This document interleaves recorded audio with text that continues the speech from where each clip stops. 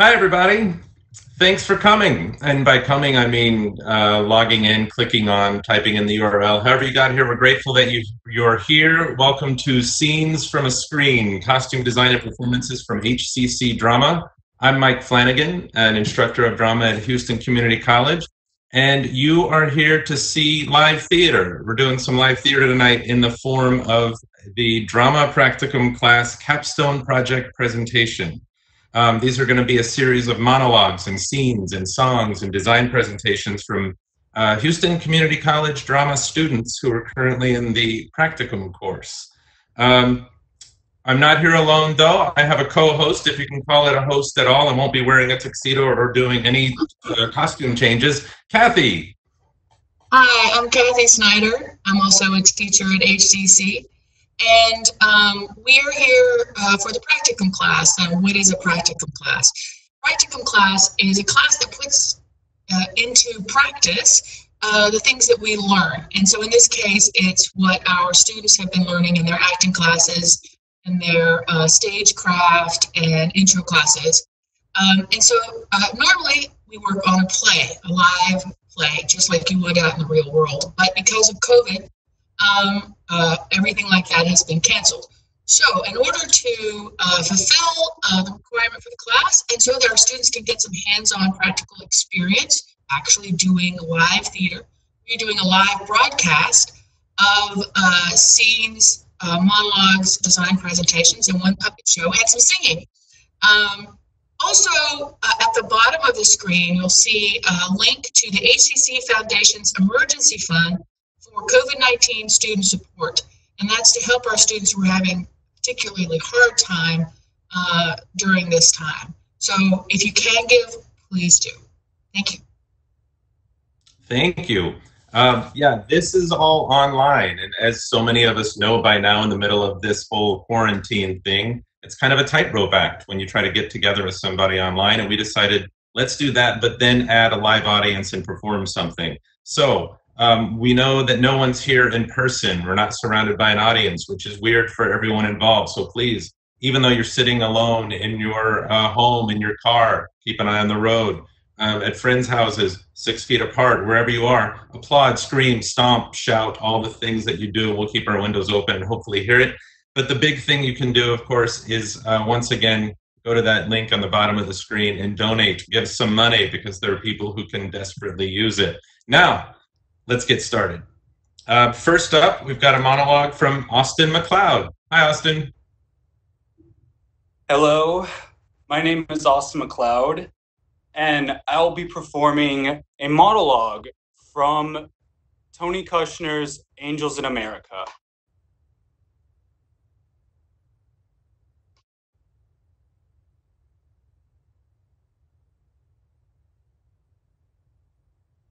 But still,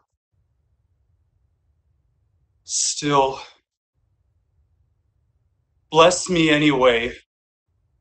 I want more life. I can't help myself, I do. I have lived through such terrible times, and there are people that have lived through much, much worse. But you see them living anyway. When there's more spirit than body, more sores than skin, when they are burned in agony, when flies lay eggs in the corners of the eyes of their children, they live. Death usually has to take life away. I don't know if that's just the animal. I don't know if it's not braver to die. But I recognize the habit, the addiction to being alive. We live past hope. If I can find hope anywhere, that's it. That's the best I can do. So much not enough. So inadequate. But bless me anyway. I want more life.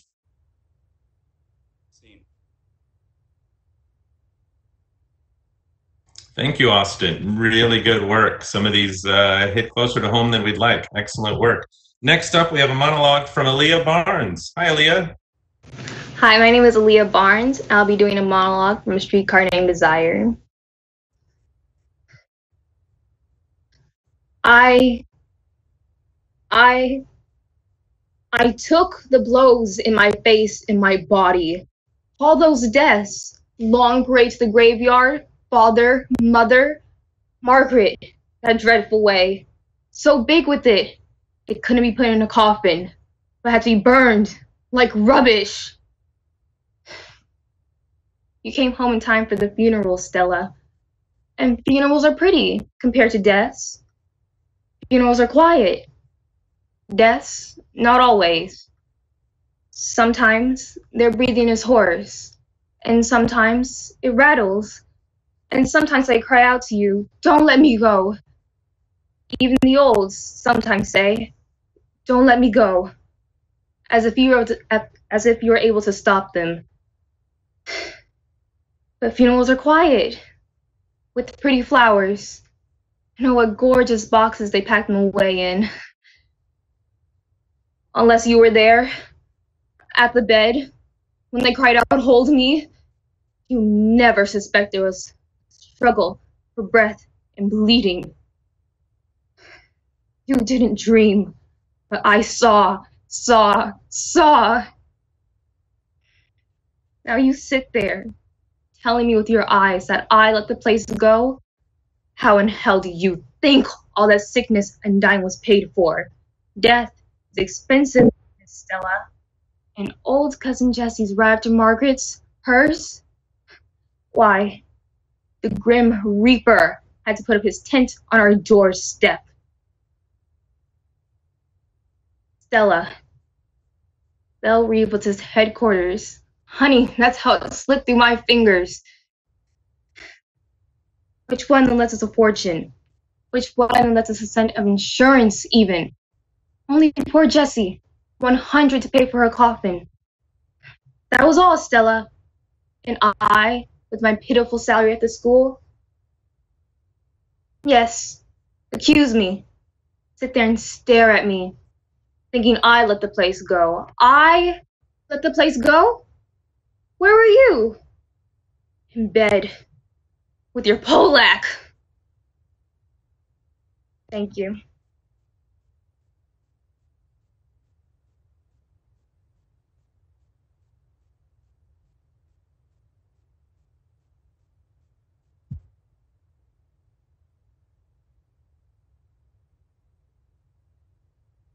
All right, thank you, Aaliyah. That was really great.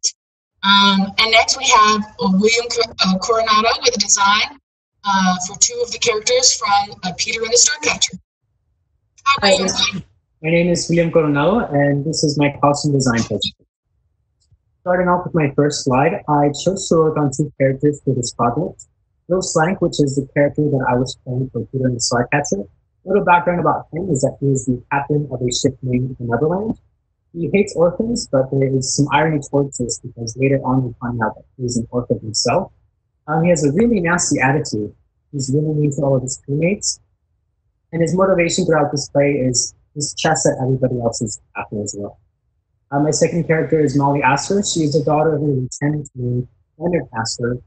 She ends up meeting three orphans, Ted, Prentice, and Peter. And she ends up becoming this mother figure for them because she takes care of them throughout the play. Molly is a very smart and competitive child. A lot of the times she takes action to become the leader in the situations that she's put in. And we see that a lot throughout the play as well. Moving on to my next slide.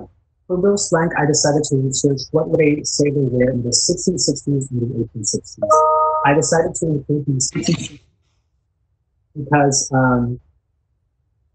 it has that pirate look that I was looking for. And that type of clothing is called slops, which are basically loose garments such as baggy trousers, short trousers, and clothing jackets. A sailor in the 1860s was most likely in the Navy, and there was a variety of uniforms that they would wear based on their ranking. And I found a few similarities amongst them.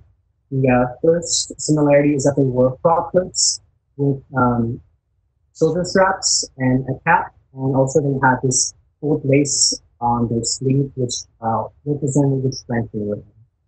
Moving on to my next slide. You can go out and buy a sailor costume. Your best resources are online, such as Amazon, eBay, costume websites or any costume shop that has a website as well. You can also go in person, especially during Halloween, since we do get a lot of pop-up Halloween stores. The prices for these costumes range around $15 to $60 a month. Moving on to my next slide. For Molly, I decided to research what would a girl in the Victorian era wear. And starting off with an infant, children would wear short dresses to the knee, with aprons, bonnets, and button-up boots. A teen's dress was a lot similar to a child's dress, except their dresses were a lot more comfortable. An adult would wear almost the same thing, except her dress would go all the way down to the ground. They would wear corsets as well, and corsets would begin at the age of 16. Often these corsets were really uncomfortable for a woman because they were really tight. And a lot of the times these corsets created spine injuries because of that. Moving on to my next slide. You can go out and buy a Victorian dress today. Like I said before, online is the best resource that you can go to buy these things, such as Amazon, Etsy, eBay, costume websites, and costume stores. While I was doing my research, I did find a lot of websites that are dedicated to making these Victorian costumes and selling them, which I thought was really interesting. The cheapest dress that I could find was around $25, while the most expensive one was around $500. But I'm sure there's a lot more expensive dresses out there, especially if they're authentic. On to my next slide. This is my slang sketch. Starting off with his hat, I decided to give him a really big tripod hat because he is the captain of the ship, and I wanted to give him a hat so it would be visible to the audience that he was the captain of the ship. Followed by a red bandana, a navy vest, a white cotton shirt rolled up, a red sash. He does carry a whip with him, so I felt like it would be nice for him to put his whip around his waist. Some brown pants and some classic black leather boots. Moving on to my next slide. This is where I looked up to see if I could find any articles of clothing that I included in my sketch. And I did find all of them except for the brown pants, but I do like the pants that I chose because they are modeled after real Victorian pants. The only thing is that they're khaki, so you just have to draw them to the appropriate brown color. The total of this costume would be around $151.24, so it's definitely a little bit pricey. Moving on to the next slide. This is my model sketch. I decided to give her a subtle blue dress with some yellow accents, such as a yellow bow and a yellow sash around her waist, along with a white England petticoat to give the dress some shape, and some white tights and some black or navy boots to match the dress as well. Moving on to my next slide. I didn't find the exact dress that I was looking for, but I did find some similar designs that I liked, such as this, starting off with this Etsy dress. I really like the color, but the only thing is that we have to do some alterations, such as the neckline and the bodice, because these features are more towards an adult dress rather than a children's dress. The next dress is this dress from eBay. I really like this dress because it looks more like a children's dress. I like the color, and I especially like the ruffles at the end of the skirt. The Etsy option came about $2,095.50, while the eBay dress came out to $100.50. So the eBay option would be a lot more beneficial if you run a tight budget. And that concludes my presentation. Thank you so much for your attention, and please be sure to donate by clicking at the link at the bottom of the screen. Thank you. Thank you, William. That was awesome. And next we have a monologue by Brenda Camacho. Brenda? Hi, my name is Brenda Camacho, and I'm doing a monologue of No Comparison by Joseph Arnon. Why are you always blaming me, Sophia? What the heck? You know, it's not my fault all the guys want me. Heck, I don't even want to go near them. I'm not into guys. What do you think is worse? You walk around all day thinking you're cursed. Oh, I'm so cursed. Oh, so cursed. Life is so bad. Poor me. Poor me. Poor miserable me. I'm sick of it. What is that nonsense? It's gotten old, Sophia. You think you have problems? Your problems compared to mine are nowhere near what I go through daily. My family doesn't even know I like girls. You think it's easy to carry around this secret for the last God knows how long, not knowing if you're going insane or what? You're the only person that knows the truth. And I want to tell my family and my other friends, but I just don't know how. I know they won't accept me the way you have, and I don't want to hurt them, Sophia. I don't want to break their hearts. So, I got issues. Your issues are no big deal, because one day you will find a man who will love you and take care of you and keep you warm at night and protect you and just treasure you. And that's great. That's great to have that comfort. You will have beautiful children, I'm sure, and life will be wonderful. So please, stop complaining about meeting losers, because I'd rather be in your shoes if I could be. Thank you. Thanks, Brenda. That was great. And next we have Megan Chavez. Megan's going to sing a song. Megan. Hi, my name is Megan Chavez, and today I will be singing Lying There from Edges by Pasek and Paul.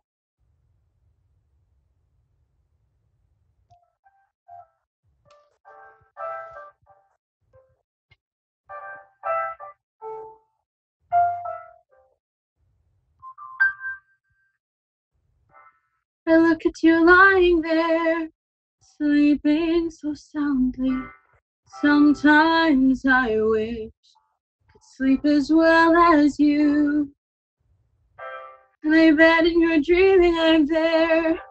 I look peaceful, and maybe you'd assume I'm lost in dreaming too. But despite how I try to close my eyes and join you, despite how I try to hold my breath and body still, despite how I try not to jolt you or wake you, I can't sleep, I don't breathe, I want to. I fulfilled. I look at you lying there and I want to hold you. I want to sleep for decades by your side. But with you I'm restless, I'm running on empty. I'm living a life, for I have compromised. You would think in my sleep I'd see you in my future. You would think in my dreams I'd see our kids play on the lawn. You would think in my nightmares I'd be living life without you. You would think, you would guess, but I can't sleep. So you'd be wrong. You have blue eyes, and I love blue eyes. I love how you're 6 feet tall. Love how we question if God's really there. How we hate Christmas time at the mall. And on paper we're great, and our stars are aligned. Looks like it was all meant to be. But night after night, I keep shutting my eyes, and I try, but I find I can't sleep.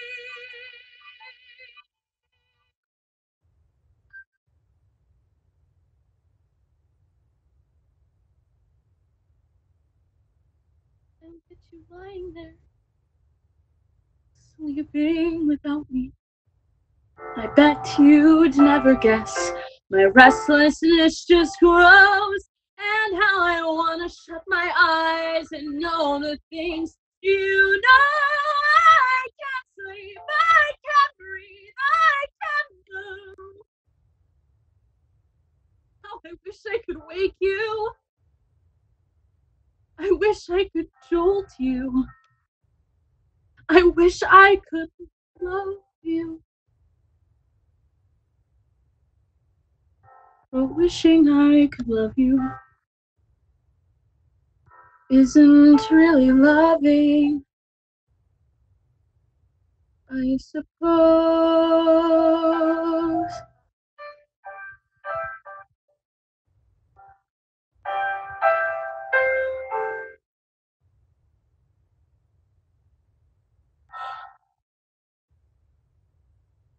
Thank you.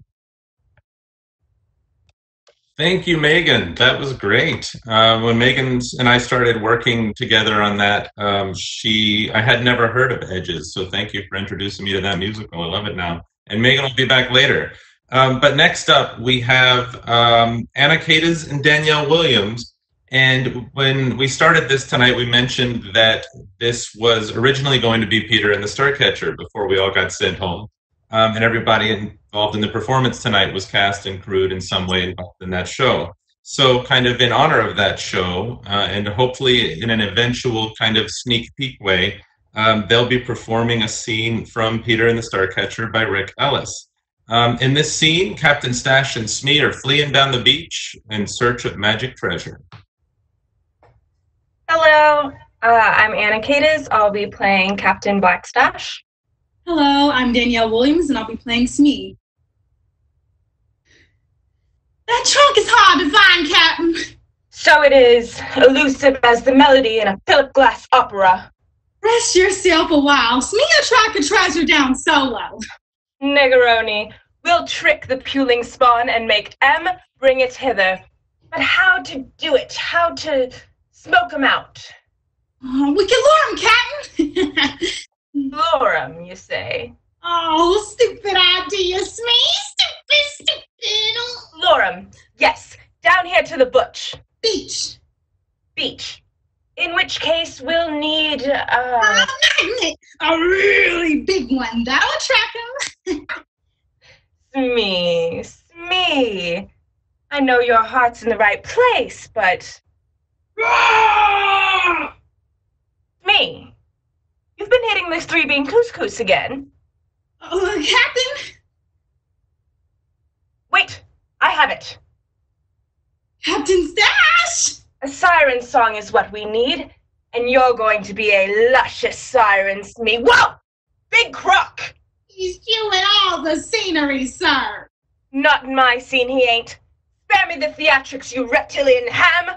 Abandon spleen! Scene! Abandon scene! I think they're gone. I don't know if they'll be back again, but they were great, weren't they? Next up, we've got Olivia Knuckles, with two very different monologues. Hi, Olivia. Hi, I'm Olivia Knuckles, and I have two monologues today. The first one is from Are You Ready by David Albert. I'm the food critic for the Times, and I'd been anxious to get my claws into the throat of that pompous, evil weasel of a restaurateur and rip him to absolute shreds. I'm sorry, I'm not a vindictive person. I think I'm a basically decent person, but the restaurant sucks, honestly. The foie gras is dry. The lapine en croûte à la brigine tastes like something my cat coughed up.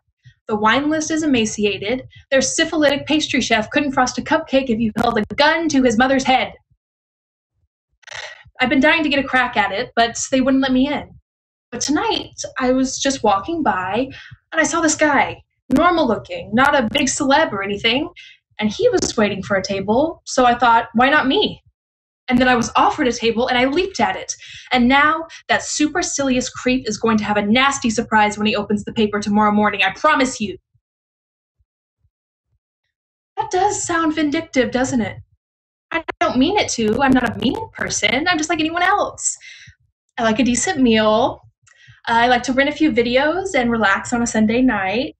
I like to drive up north for a weekend in the fall when the leaves start to turn. That sounds like a horrible personal ad, doesn't it? Single female, 30s, enjoys food, film, and foliage. Seeking male, 20s to 30s, for a profound lifelong commitment. Not that I'd ever write an ad like that. I'm not desperate, believe me, I'm fine.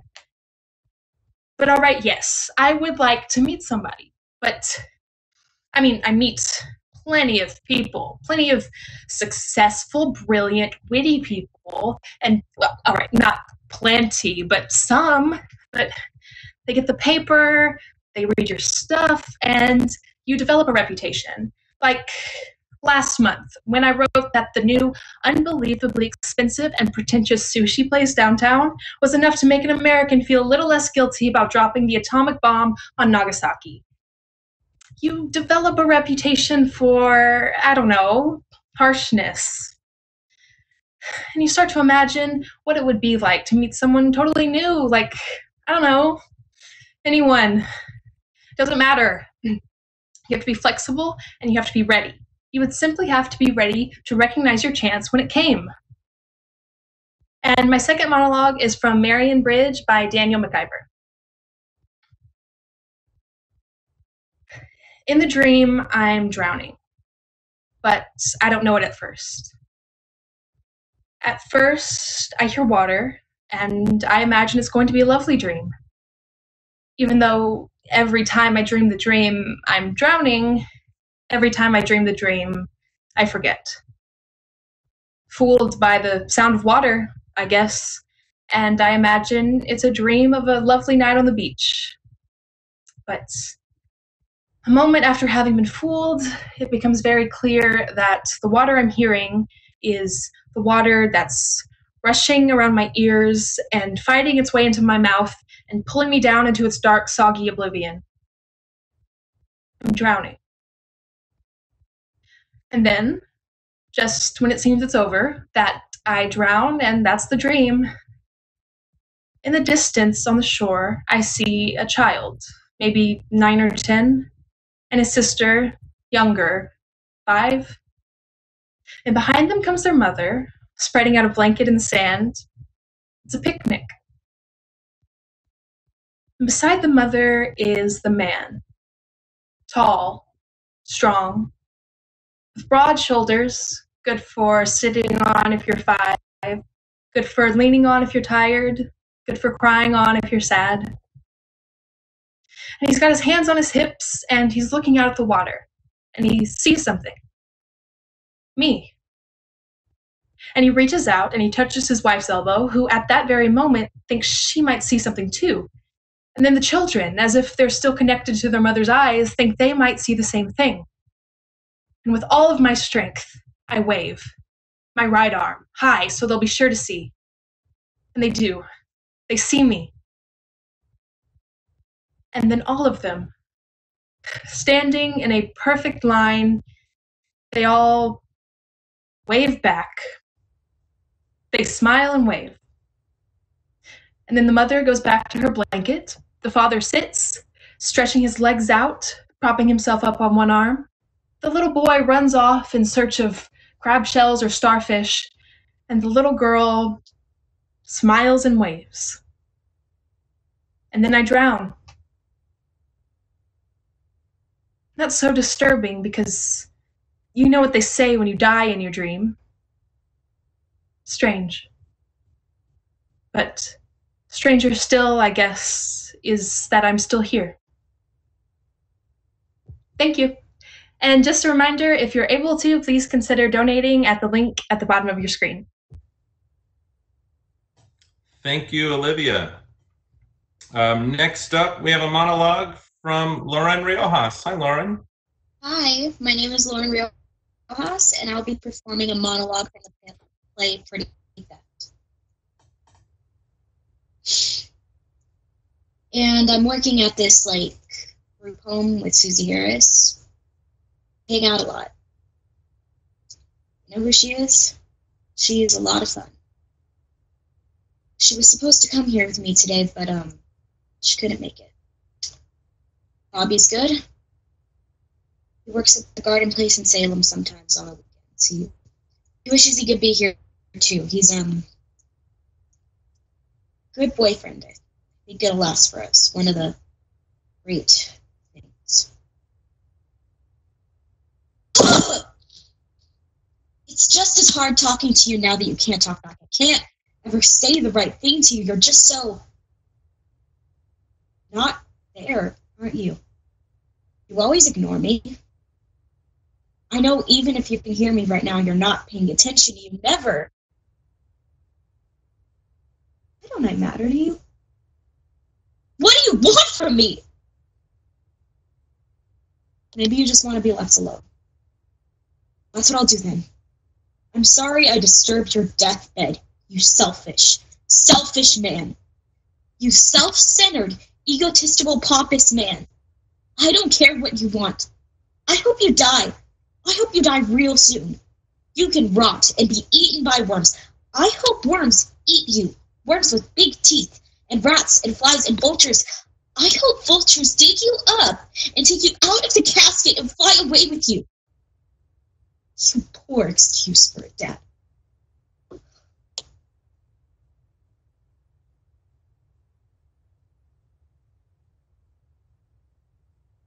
I miss you. I've always missed you. Sorry. I don't want you to die. Christ, I'm so sorry. I'm so sorry. Please don't die. You're so small. Please. Daddy? Thank you. Lauren, that was awesome. It's really good. And next, we have Spencer Ravello, but Spencer's not able to be with us here today. So I'm going to present his project for Peter the Starcatcher, and it's a design. Spencer had been cast as Hawk and Clam, and so he decided to design Hawk and Clam and Fighting Prawn from Peter and the Starcatcher. Next slide. So one of the things I had them do was to look at the script and figure out from the script things about the characters. And so Spencer figured out, that both Fighting Prawn and Hawk and Clam belong to the same tribe, the mollusks. And then when they talk about the mollusks, they know they live on a remote island. They blend in with their surroundings. But a lot of their chants and language include names like pasta and linguine, all kinds of Italian and French food names, because Fighting Prawn had been captured as a young child, taken back to England, and treated as a slave, and then as a cook. And so a lot of the terminology deals with cooking. So Spencer wanted to use a lot of that cooking imagery in the costumes as well. Another note, the movement needed to be easy. There's a lot of movement that these characters do. They are both the chief and the chief's son, and that the play takes place around the year 1885. So these were natives of an island somewhere west of England. Next slide.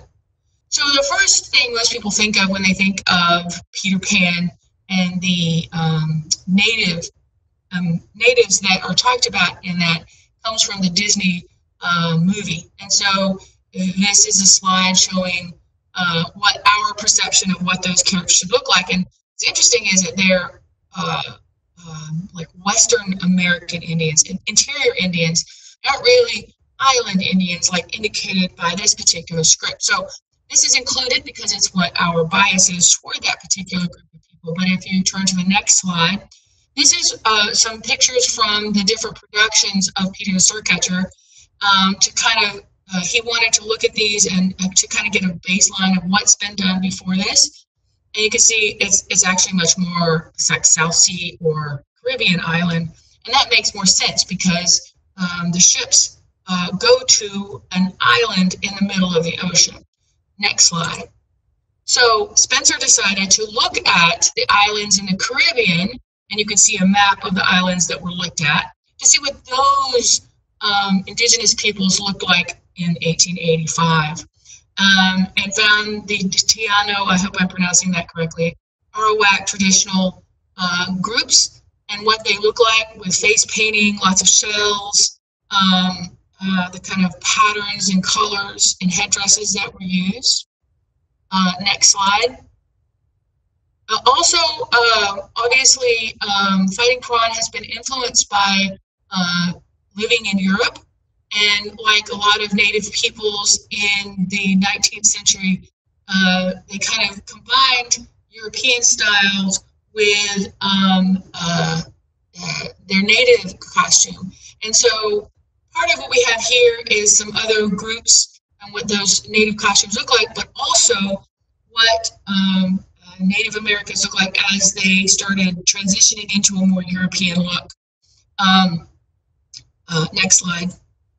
So also the European look is also important, especially for the hat, which is the major thing that is said that Fighting Prawn wears, the top hat.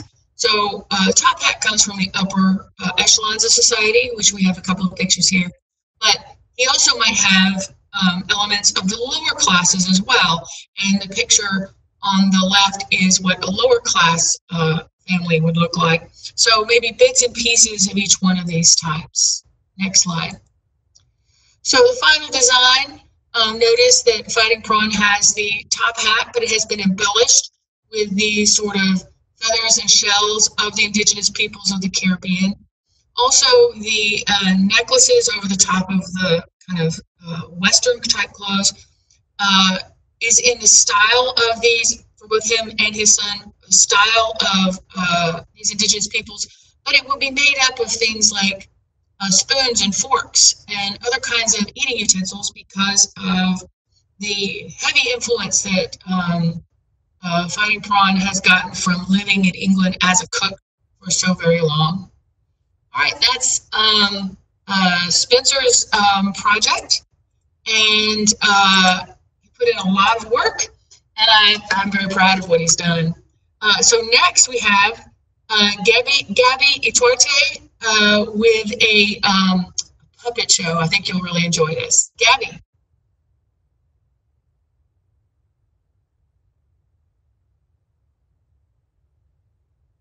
Gabby? There we go. I think I'm on now.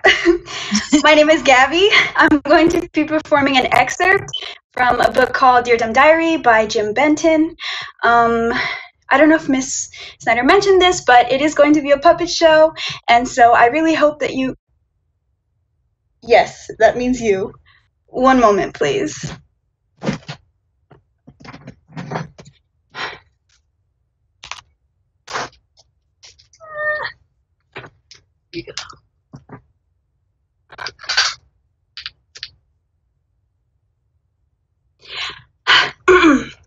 This diary is the property of Jamie Kelly School, Macro Middle School. Best friend, Isabella. Eye color, green. Hair color, brown. Brownishly blonde with brunette brownness. Dear whoever is reading my dumb diary, are you sure you're supposed to be reading somebody else's diary? Maybe I told you you could, so that's okay. But if you are Angeline, I did not give you permission, so stop it. If you are my parents, then yes, I know I'm not supposed to call people goons and fools and halfwits and pinheads and all that, but this is a diary, and I didn't actually call them anything. I wrote it. And if you punish me for it, then I will know you read my diary, which I am not giving you permission to do. Now, by the power vested in me, I do promise that everything in this diary is true, or at least as true as I think it needs to be. Saturday, the 7th. Okay, I know what I wrote yesterday about being happy with your own hair color, but maybe I was trying to be open-minded about accepting people with perfect blonde hair. Or maybe I was trying to be a scientist or something, but today I decided to buy one of those hair dye kits you can use at home. You probably never noticed this dumb diary, but I have some hair issues. I picked the one that looked like Angeline's hair color, which they call glorious heavenly sunshine. I was not trying to copy Angeline, it just happened to be the first one that I grabbed. In the fourth store, I looked. I probably should have asked Isabella to help me with the hair dye, but I didn't really want to lecture about self-acceptance. Well, I pretended not to notice she was afflicted with a rapidly advancing case of what the doctors call lizard lips. I just locked myself in the bathroom and died alone. Which reminds me, I know why they call it dye, because after you see what it does, that's what you'll want to do. What was supposed to come out as glorious heavenly sunshine came out the exact color of raw chicken. So now I had to go back to the store and get a kit that would dye my hair back to its original color before Isabella or my mom could get on my case about not loving myself. I pulled a clump of my old hair out of my brush so that I could match it at the store, which didn't really strike me as gross until I saw how the clerk reacted when I handed it to her to help me find the right color. Luckily, they had the correct shade, and I brought it home and dyed my hair back. By the way, you know how the name for Angeline's hair color is glorious heavenly sunshine? The people at the dye company decided to name the one that matched mine Groundhog. Saturday, the 10th. Monday, the 9th. Wow. School was okay today. Actually, it was better than okay. Angeline got her long, beautiful hair tangled in one of the jillion things she has dangling from her backpack, and the school nurse, who is now my personal hero, took a pair of scissors and snipped 2 feet of her silky blonde hair from the left side of her head. So now Angeline only looks like the prettiest girl in the world from her right. Although personally, she would look better if I was standing on her neck. Thanks for listening, Dumb Diary. Signed, Jamie Kelly. And that's it. I really hope you enjoyed that. Thank you, Gabby. That is so wonderful and so much fun. And now we have a monologue by Abigail Pena-Flor. Abigail? Hi, my name is Abigail, and I'm going to perform a monologue from the Yoga Fart.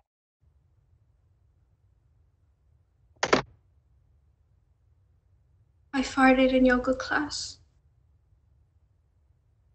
It was loud, and it didn't die. My heart started pounding, but it did not explode. I thought I would be devastated, but I was not. Instead, something unexpected happened. I laughed. At first, a little giggle, then a full-blown belly laugh. In fact, I laughed so hard that I farted again, and again, and again. Embarrassing, no? No. No. I could feel people staring, but I didn't care. I thought I would care, feel my palms go clammy, my chest tighten. No, I felt a lightness, wonder, awe.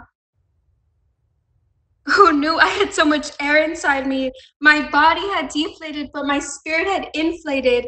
I waited for the self-loathing to come, but there was only stillness, silence. And in that silence, a little voice. I love you. Your body is amazing. I realized this is why I'd come to yoga in the first place. No, not to fart publicly, but to fart publicly and survive it. I know it's unladylike, but in the depth of this indignity, I found my greatest strength.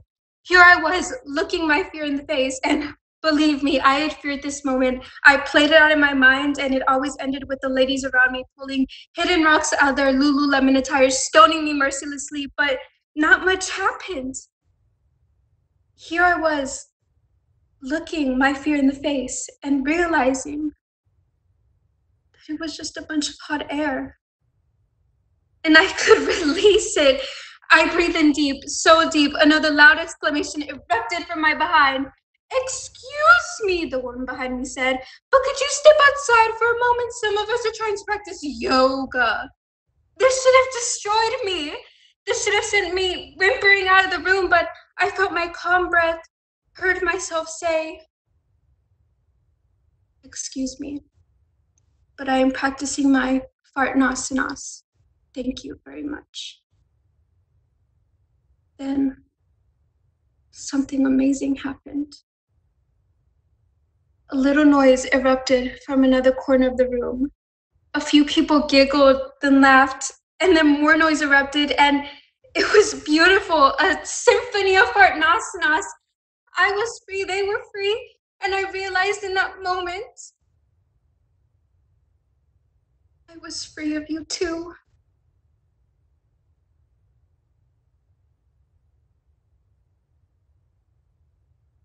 You can't hurt me anymore. Thank you. Thank you, Abigail. Great work. I love that monologue. Megan Chavez is back, everybody, and she is performing a song written by Megan Chavez and accompanied on the piano by Megan Chavez. Hi, Megan.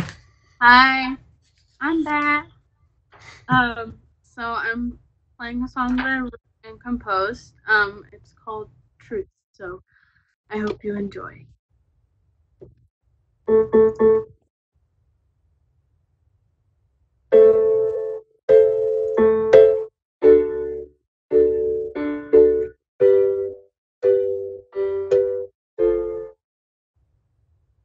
Crocodile tears streaming down your face. Are you even trying? Looks so real, but I know it's fake.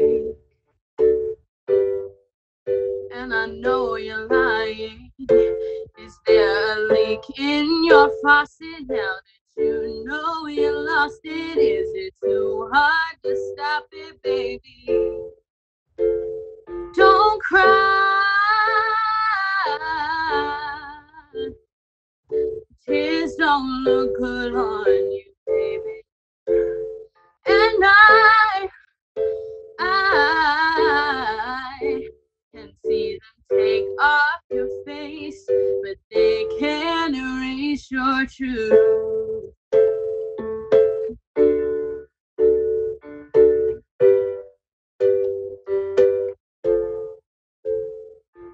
If I knew then what I know now, I would have run for cover.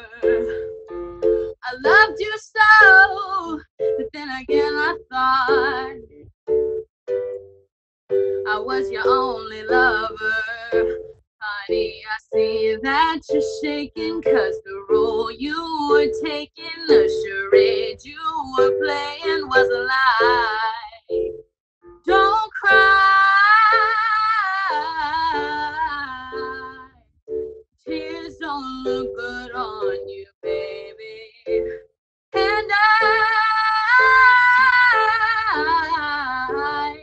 see them take off your face, but they can't erase your truth. Da da da da da da da. They can't erase your truth.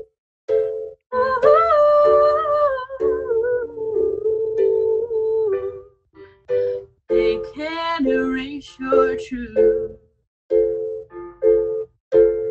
Don't care if you cry. Tears don't look good on you, baby. And I'm tired. But I love that look on your face now that I finally see the truth. Thank you guys so much for watching, and just want to take a minute to remind everybody to donate at the link below. All of your donations will go towards HCC students who are struggling during the COVID-19 pandemic. So we appreciate anything that you're able to give. Thank you, Megan. Great work. And to paraphrase the Big Lebowski, that about wraps her up. But before we go, there are people without whom we couldn't have done this. It's a fun, exciting, and challenging endeavor. Tony Rouse Sutherland and Nathan Hale from HCC TV made everything that you're seeing on that side of things possible, as well as a lot on this side of things. Donna Pinnock helped us put this together and market it, and Carla Wells helped us with marketing help and design the banner. Who else, Kathy? Well, we have Anthony Riley. He's the Stafford Theater production manager down at the Southwest campus, and he helped a lot also with the tech. And he is the original lighting and set designer for Peter the Starcatcher, so hopefully that will happen again. Lorella Cobb, who is the theater production manager at the Central campus, she's been doing this series of lectures with theater professionals for our practicum students so they can get their hours in, and that has been really interesting and very informative as well. Susan Hines, the chair of the Visual Performing Arts, and Dr. Colleen Riley, dean of the Visual and Performing Arts Center of Excellence, have both been huge supporters of us and have really helped us to make this happen. So we thank them a lot for that. Yeah, and we have a hidden student. We have a student stage manager, Jen Mendoza, who doesn't come on screen, but she was here the whole time and there the whole time with Peter and the Starcatcher. Thank you, Jen. And thanks to the entire cast and crew of Peter and the Starcatcher, both those who are here tonight and who aren't, but who I'm sure are watching. Everyone at HCC who helped us in the audience, you guys for tuning in, or whatever you call it in the interwebs, and watching us do this live Theater Practicum Capstone course presentation. Remember, in addition to applauding like crazy right now, go to that link and donate all the money. It's for a great cause. Kathy? Everybody, it's time for your curtain call. Say hello. Curtain call. Thanks, everyone. Thanks for watching. Bye-bye.